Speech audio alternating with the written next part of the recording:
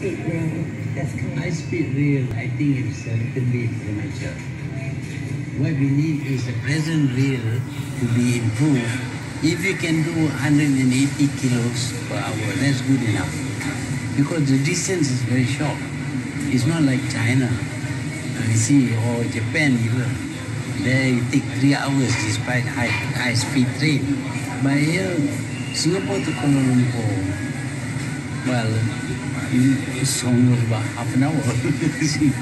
So, yeah, it's a good thing to come later on.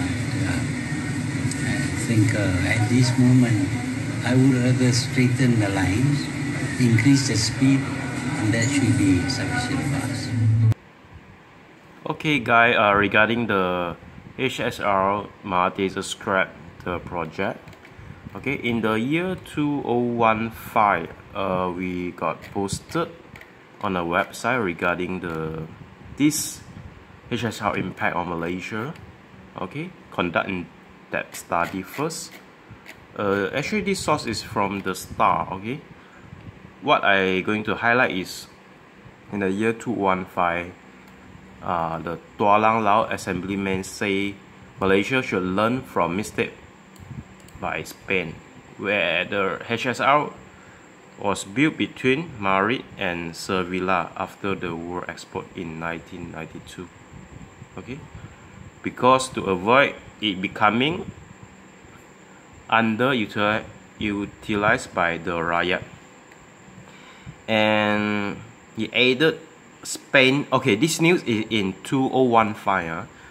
So the Spain HSR only attract 1.4 billion passengers annually, despite having a bigger population than its neighborhood country. Okay, and yeah, the HSR in Germany and France attract much higher passenger, as they also provide free services as well.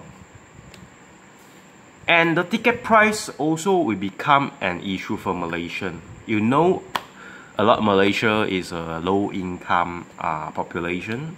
If we charge too high, then nobody going to buy the ticket, and they either go to maybe go to Singapore by bus or driving a car, park in a Johor and take another alternative public transport to reach Singapore. Okay, so what they predict now, Pakatan Harapan already won the election, so yeah, they scrap it for the Malaysia good. Okay, and we go another news is this also post in 2015. Okay, see first. Okay, this is the HSR. Kuala Lumpur, Seremban, Melaka, Batu Pahat, Muar, Nusa Jaya, and Singapore. Okay. So this.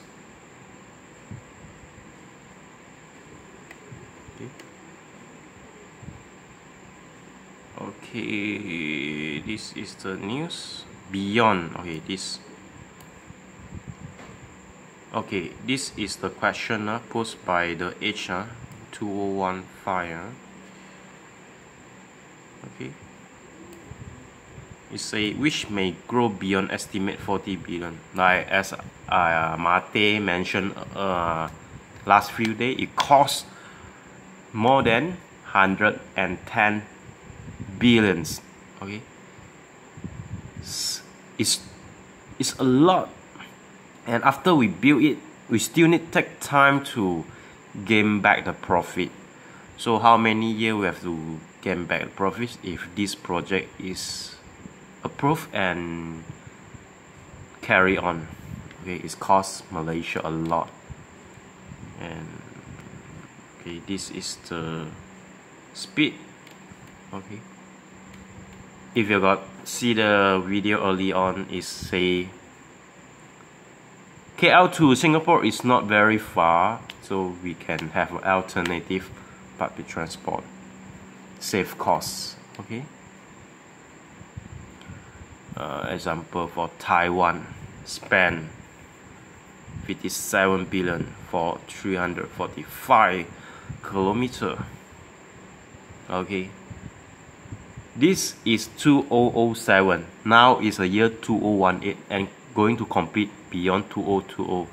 2020 mean cost more.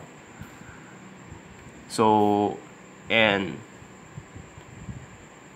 also in 2015, year 2015, you also say if compared to our GDP, debt to GDP, there are no be much room on government balance sheet for the HSR. Mean Malaysia may be run out of cash based on the balance sheet. So this only my video. So what is your what is your opinion for this HSR? If this project carry on will benefit Malaysian, or it's better, or you agree Mahathir scrap the whole project for Malaysian good. Okay, that's all for my video. If you like my video, please give me a like and please subscribe to my channel. And just leave a comment below so we can discuss together. Thanks for watching. Goodbye.